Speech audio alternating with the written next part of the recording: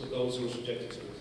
So with that in mind, please give a very large and warm welcome to Schloss, Mindu Hornick and Tomi Reichental as I invite them to join me on the stage.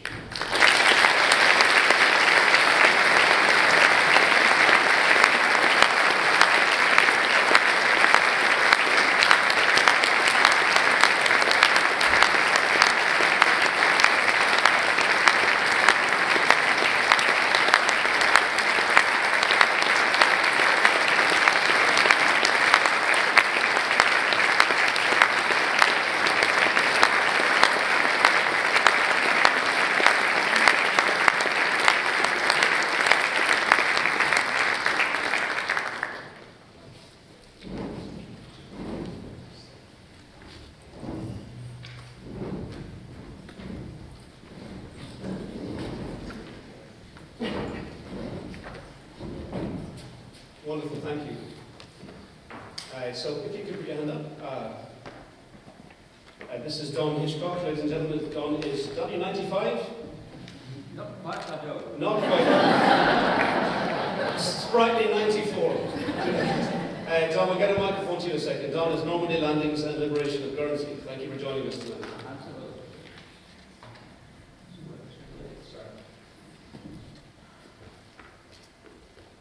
I found this film, as the other two that I've previously seen, so moving.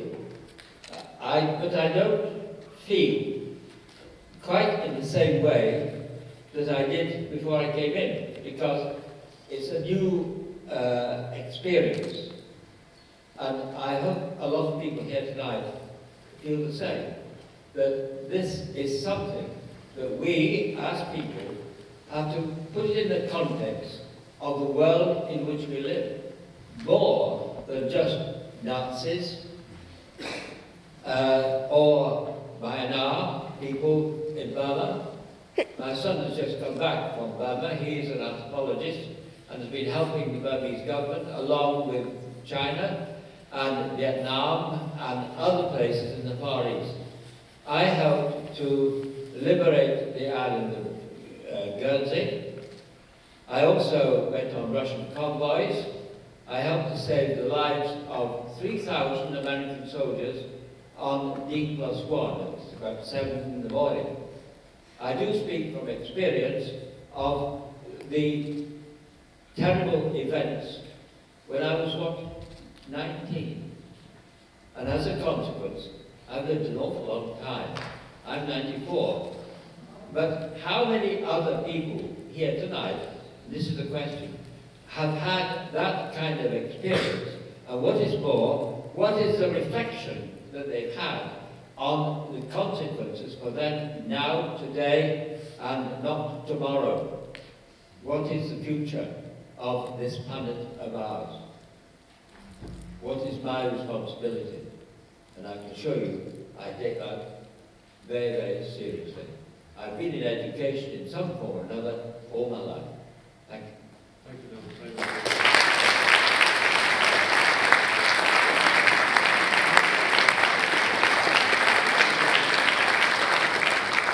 So we have a question from, if you could make it quite clear to me from here.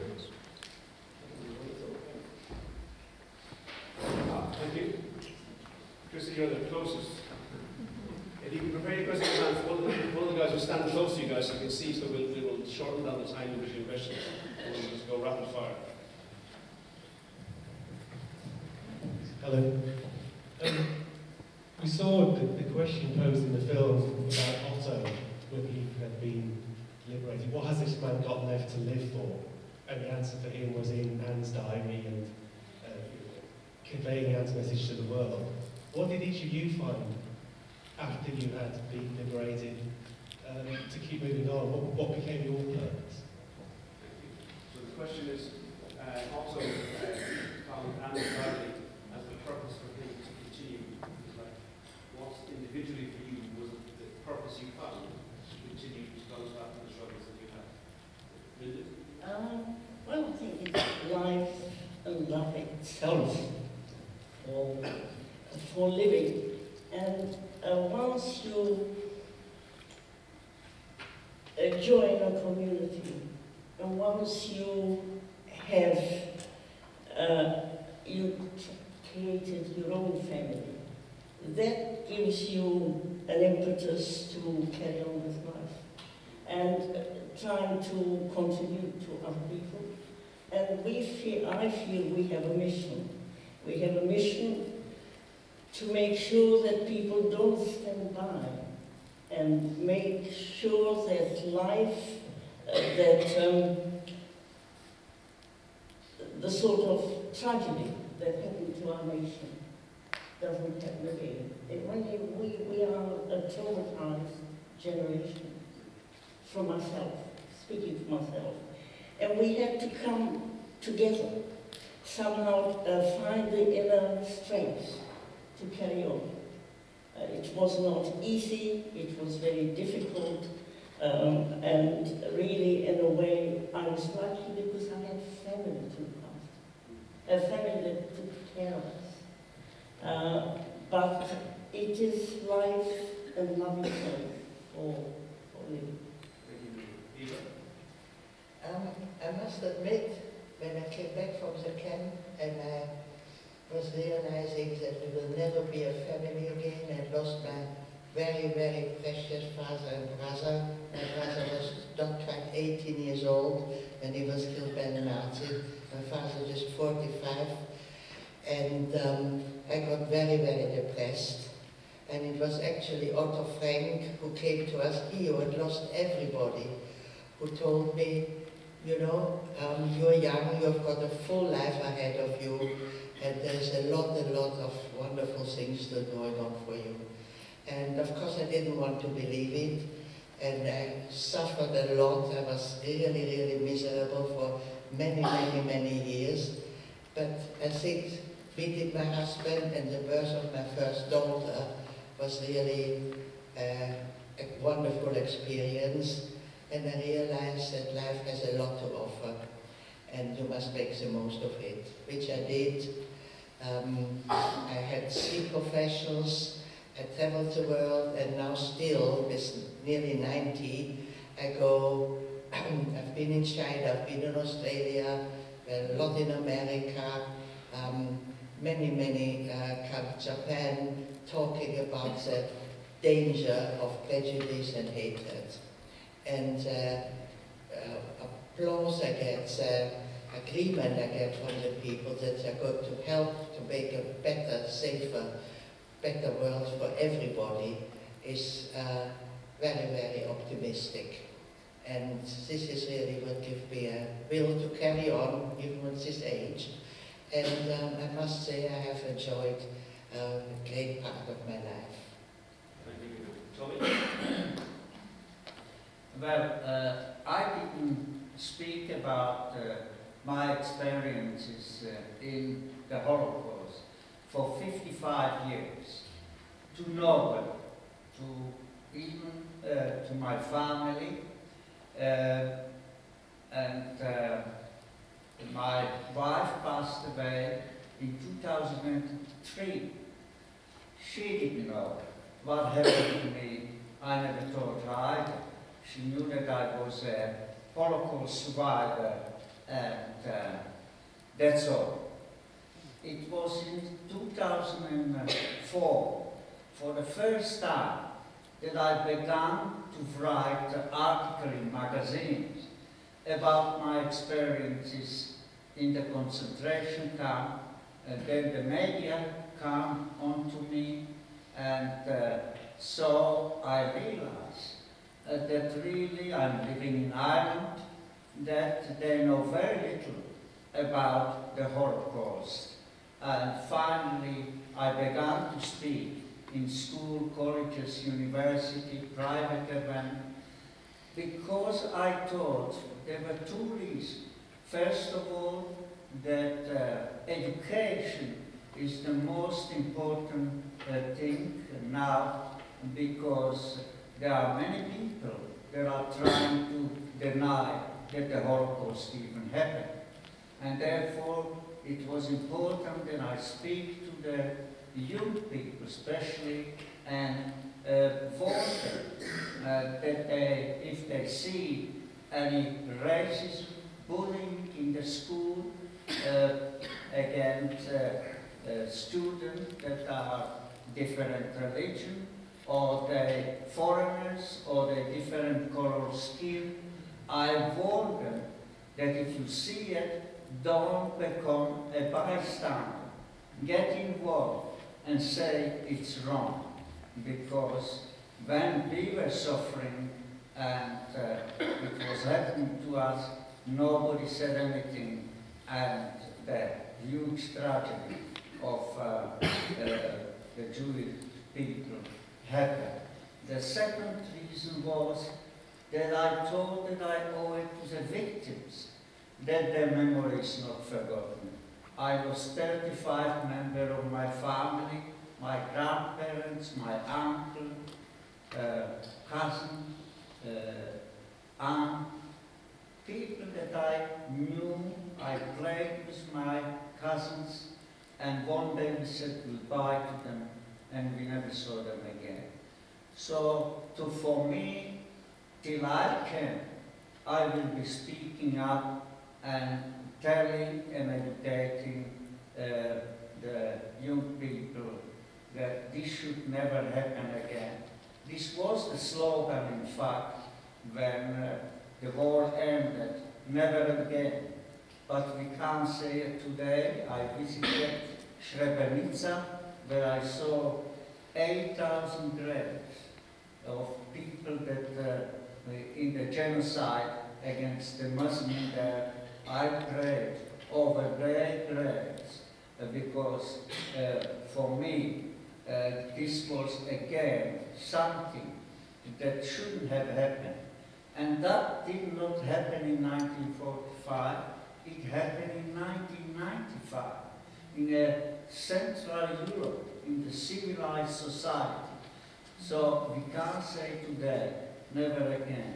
And therefore we have to educate and warn the people that racism, xenophobia, anti-Semitism are very, very dangerous, especially in this time.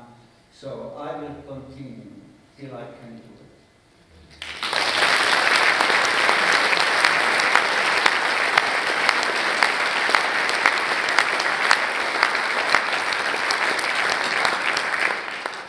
Thank you. Guys, any more questions from the audience? Ollie, thank you very much.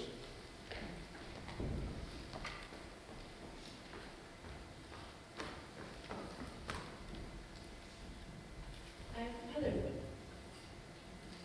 Has anyone ever tried to apologise to you for what you went through?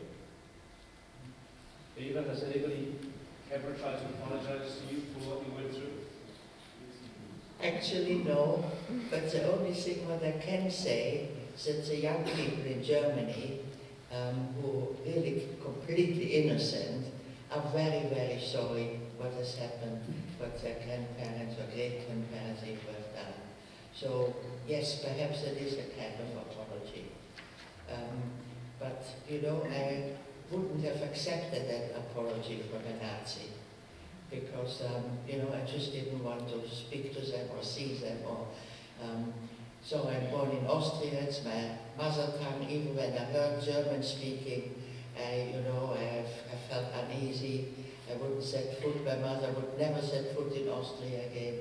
She said, they threw us out, I'm not ever going to go back there.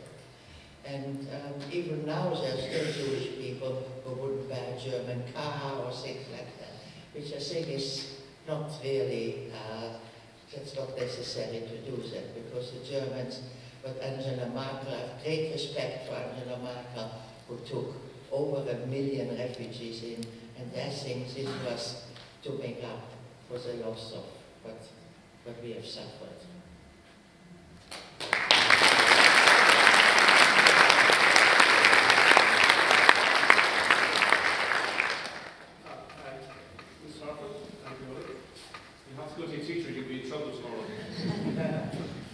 I'm not quite sure how to frame this question, but I think that my experience has been that we kind of see what the Germans did as something very different from what we would ever do.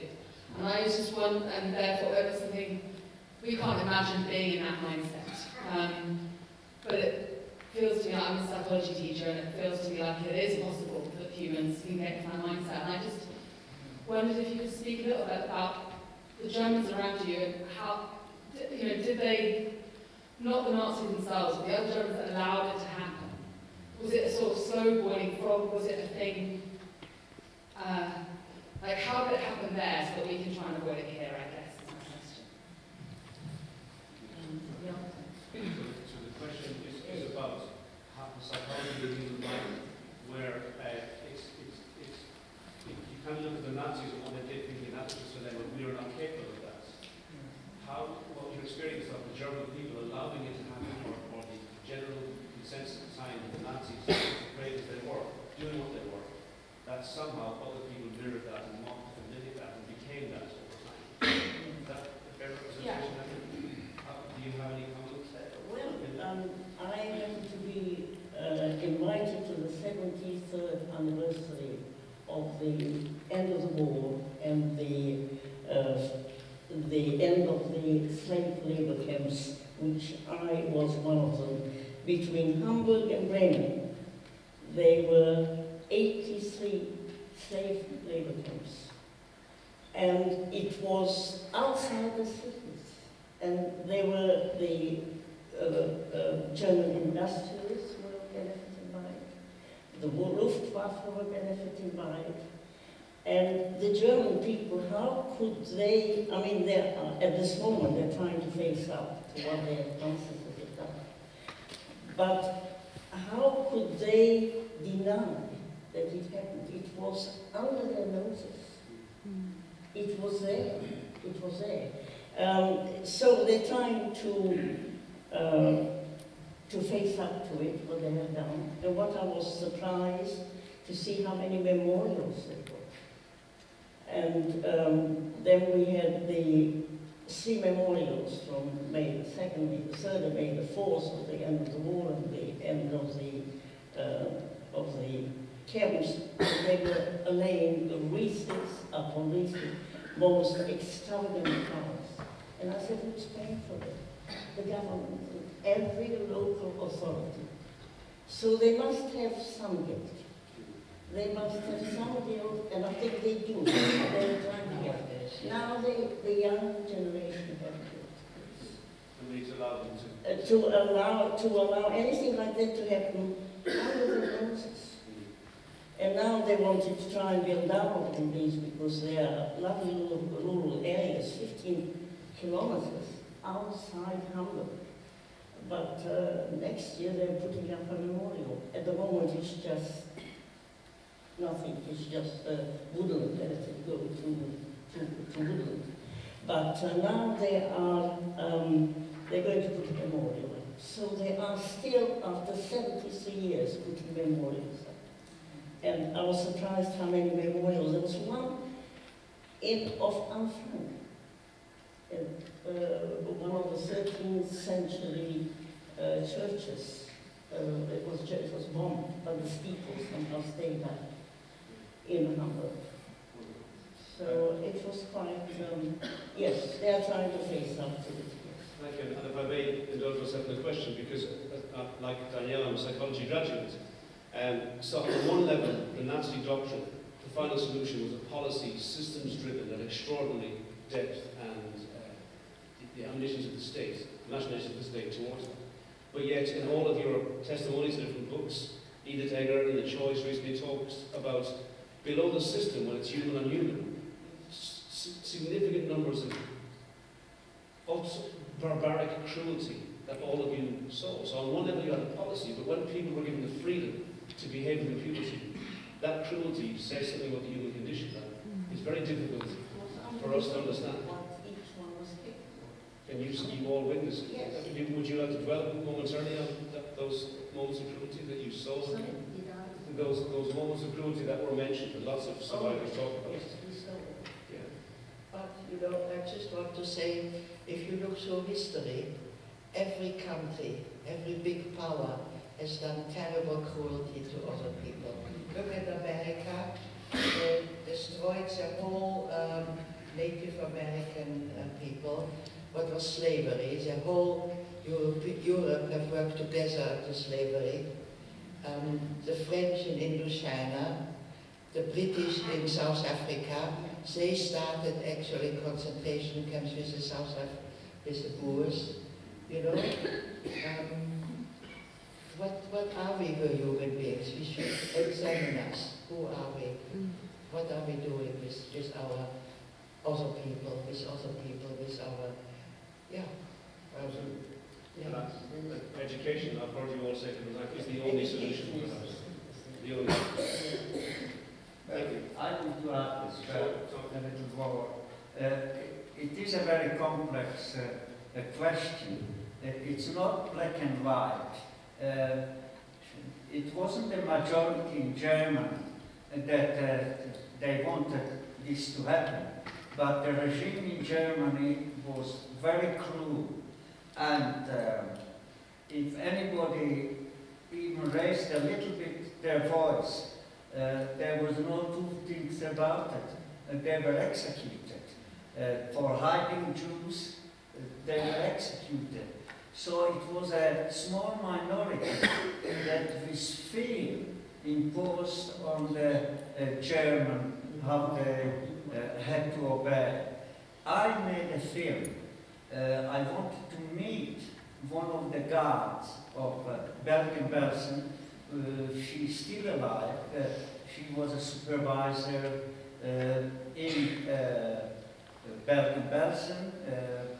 She was only about 24-year-old at the time. She could have been the daughter of my mother, and they were very, very cruel, especially the woman. All the supervisor, the woman supervisor, they were in their 20s, 22, 23, and they behaved very cruel way. But when you think about them, I know about this woman from her childhood.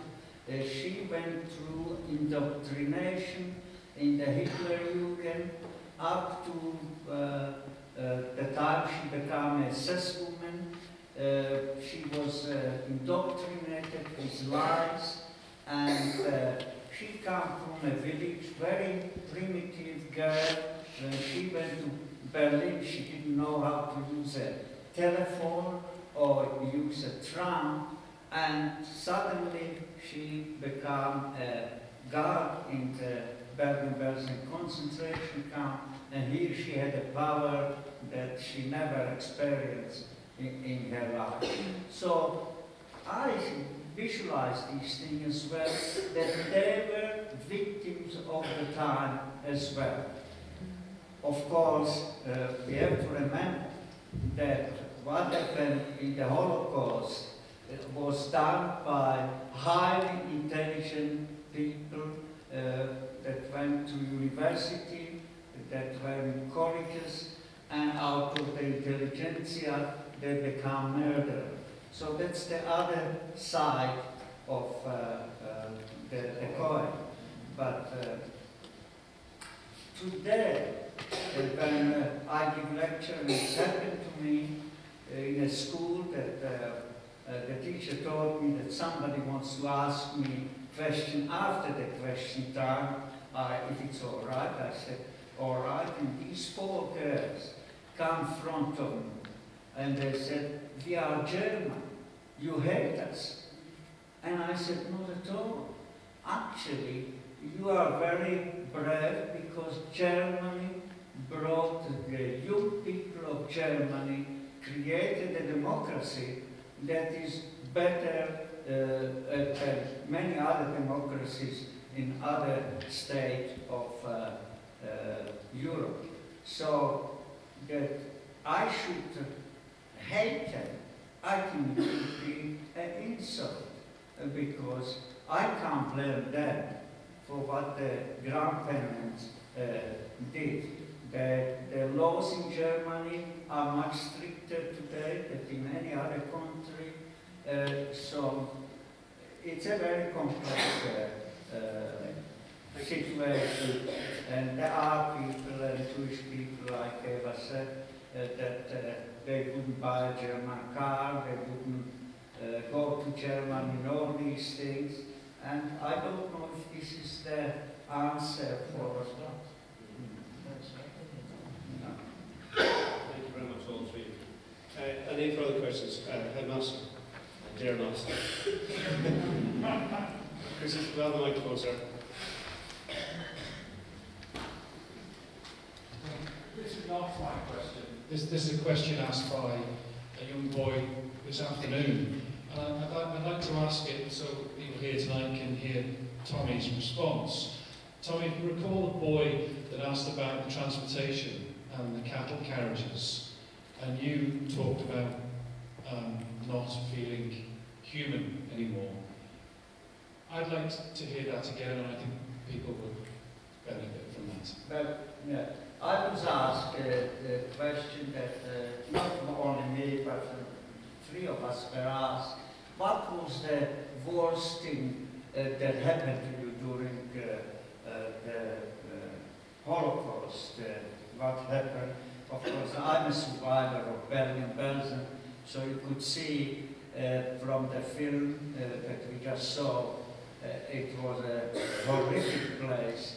There were even people that come from Auschwitz to Bergen-Belsen, and they asked them what you think about Bergen-Belsen, and they said, well, Auschwitz was a horrific camp, but nothing like here in Bergen-Belsen, what was happening there. But I found one moment in my life, and I still think that this was a worst moment that could have happened to me. And this was, we were in a transit camp in Slovakia, where they did the selection, and every week, twice or three times, several hundred people were brought from a high-ranking German officer. His name was Alois Brunner. You might have heard about him. He got a babysit. He lived his life in Syria and never brought to justice. But he played a god. He decided who is going to die and who is going to live. And the young man and woman went to the right side, the mother, children, old people, left side. We knew what that meant. So when our family came from front of Alois Brunner, we were 13 from the family court at the same time. 7 went to the right side, 6 of us, which was my grandmother, my aunt, one of my cousins, my mother, my brother, and myself. To the left at the time, we knew that what it meant. In late 1944, the Jewish people already knew about the crematorias, about the gas chamber, so you can imagine the adult among us. I, of course, didn't know because I was only 9-year-old. I wasn't told, but they knew what it meant. So I remember just my mother squeezing myself and my brother to herself because she knew what's going to happen. Then we were moved and we were going into the cattle car. And here we were in a civilized people, still in the detention camp. We got good food, we didn't starve. We were treated rough, but it wasn't so bad. And suddenly we were pushed into this cattle car. And once the doors closed behind us, we were no longer human beings. We were forced that the animals that were transported in these carriages. There was no privacy, there was no food, we had very little water only for drinking, so there was no hygiene or anything like that. I remember at the time, people wanted to go on toilet. There was a barrel in the middle of the open barrel in the middle of the carriage. There were about 50 of us. I'm sure you saw what a cattle cart looked like. So you couldn't move. It was full up. There were a couple of buckets. But then eventually you had to go. And it was in the open. Suddenly, the embarrassment, everything is gone. And I said, we were like animals. And so I consider that moment of the change, that from one moment we were civilized people, and the next moment we were no human being at all. Tomi, thank you. We're regrettably running out of time. We have another event afterwards to see the exhibition, guys. You're very cordially welcome. We have catered for all of you.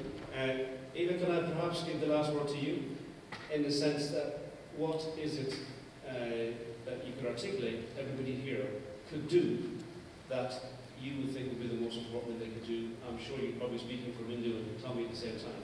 What should we leave with, ringing in our ears and not forget? Well,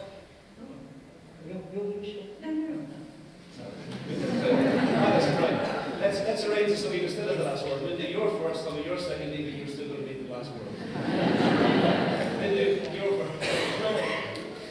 Well, education, which we are doing, we three talk to schools, universities, and I think the most important thing is to educate people, not to stand by when others are being persecuted. And just because hatred has catastrophic consequences, which we could see, and to whether our neighbors are black or white, learn to love your neighbors. This one.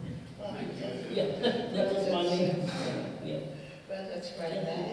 That's why I think all the Holocaust survivors nowadays, if they're still able, think it is the most important thing to tell what has happened, how it has happened, why it has happened, and to educate, especially the young people, to create a more harmonious world for the future.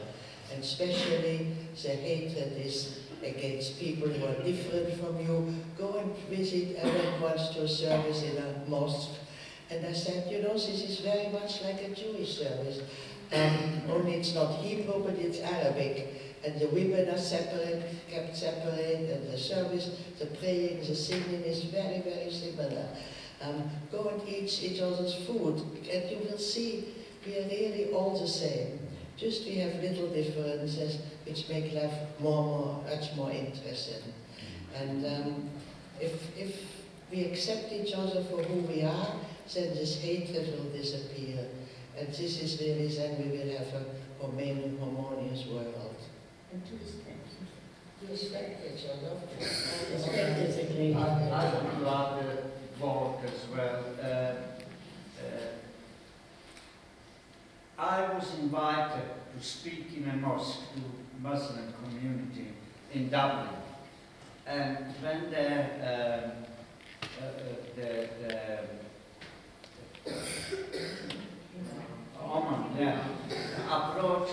imam approached me to speak in the mosque. I said, Sheikh Umar, it was his name, I said, Sheikh Umar, you want me to speak in the mosque? So you don't even believe that the Holocaust happened. And I will be delighted, I will speak there. And we set a date, and I was invited. It was the end of Ramadan, and they made a big celebration from it. As it happened, it was on my birthday, the day of when I spoke in the mosque. It's something that I say. I don't think there is any Holocaust survivor on his birthday speaks in mosque. So it's a unique event in the world, I would say. But my most difficult problem was that I had 20-minute time to speak, and I had to speak and convince the community, the congregation, that the Holocaust did happen. So that was the most important thing, and I think I did quite a good job. So it is important. I found it very uplifting that they invited me to speak in a mosque, and I was delighted to do it. So, and that's the idea, people like ourselves, not only we speak and tell our story, but we have to be example for trying to bring the harmony between different religions and people with different backgrounds.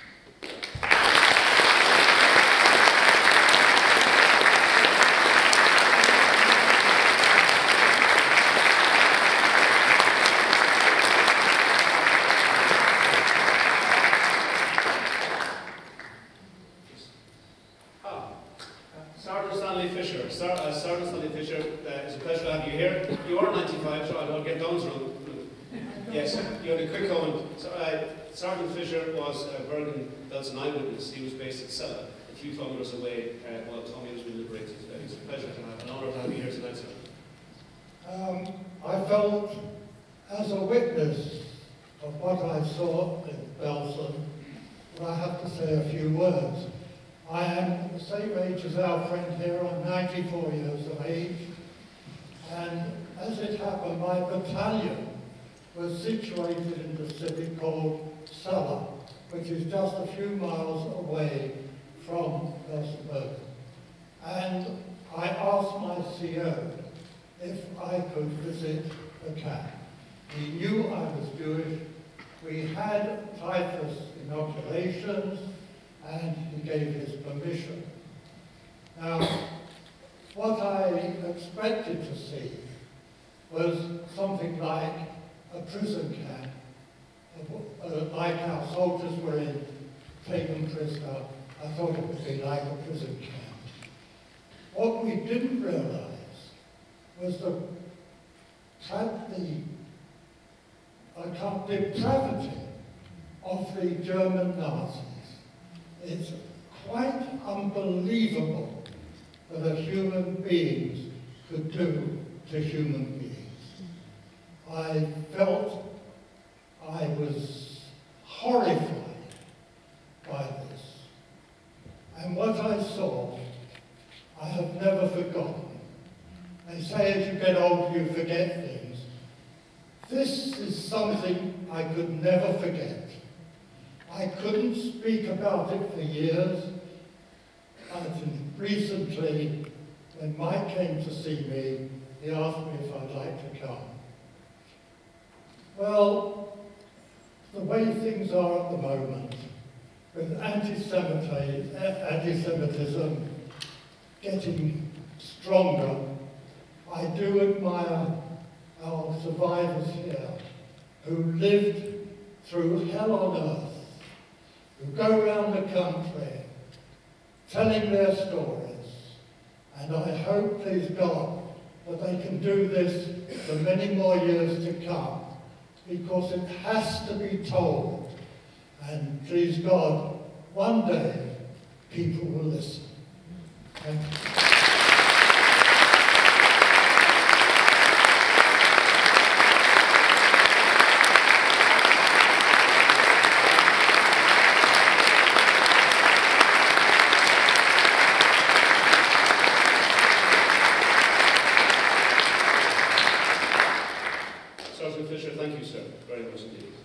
So that leads me to round up the evening here, guys. I want to just pay tribute to these three wonderful people before. We'll have a wonderful piece of music at the end, and then we'll camp and talk a lot, I'm very, very sure. So between Mindu, Eva and Tomi, they have been awarded an MBE, an Order of Merit of the Federal Republic of Germany, and they have 5 honorary doctorates between them. They have written 6 books, inspired 2 stage plays, and been the subject of 4 films and thousands of column inches and media broadcasts. What happened to Eva, Mindu, Tomi and Nanette has haunted them all their lives, yet still fuels the deep and unrelenting motivation they share to bear witness on behalf of all those who lost their lives, and on behalf of all those who continue to suffer as a result of racism and intolerance. As Tomi has said, I am condemned to remember the terrors of the past and compelled to resist the return of the evil that turned Europe into a wasteland. When accepting her honorary doctorate from the University of Worcester, Mindu vowed, "I will fight those who forget, because if we forget, we are guilty. We are accomplices. We must always take sides. Neutrality helps the oppressor, never the victim. Silence encourages the tormentor, never the tormented." In the preface of Ava's first book, she explained, "I became convinced that if I could move only a handful of people to care more for their fellow man, I would achieve something worthwhile, and that it was my duty to do just that." No survivor can ever bring back their loved ones, nor can they rid their memories of the horrors they endured. Yet still, you three continue to put yourselves through the pain of remembering in the hope that no one else should ever suffer as the way you have. Eva, Tomi and Mindu, please rest assured you continue to achieve way more than you could perhaps ever have imagined or fully appreciate. Your energy, your selflessness, your commitment, your resolve, your bravery and your regard for your fellow man is truly inspiring. Hearing and reading what you have to say is an unforgettable experience, and it absolutely does make a positive difference to how people think and feel about the responsibilities that we have to each other. With that in mind, I'd like to invite the audience to join me in commending you for your continued efforts to build a better world and for the values you exemplify. You are special people, and it's right that you should feel the love and warmth of our gratitude and admiration.